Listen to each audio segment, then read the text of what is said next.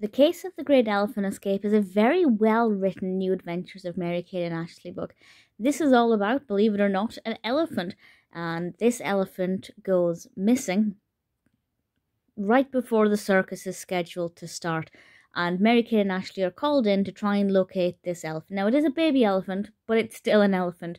How hard is it to hide an elephant? I imagine pretty difficult. And yet, it seems impossible to find the elephant. Will the elephant turn up in time for its first show? Will Mary-Kate and Ashley find out where it is? As I said, this is very well written. There's a lot of language in this relating to the circus. We also have a lot of terms relating to their detective work, and everything is explained very well.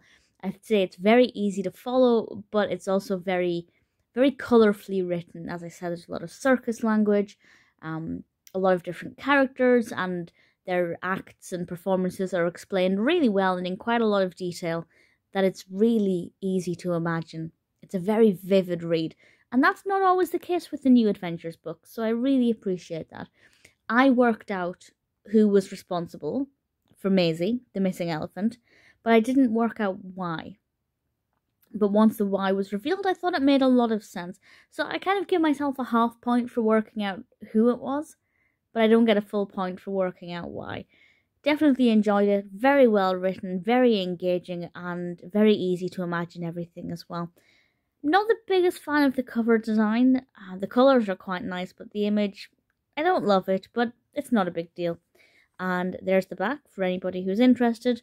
And we do have the cards. It looks like somebody tried to take them out at one point.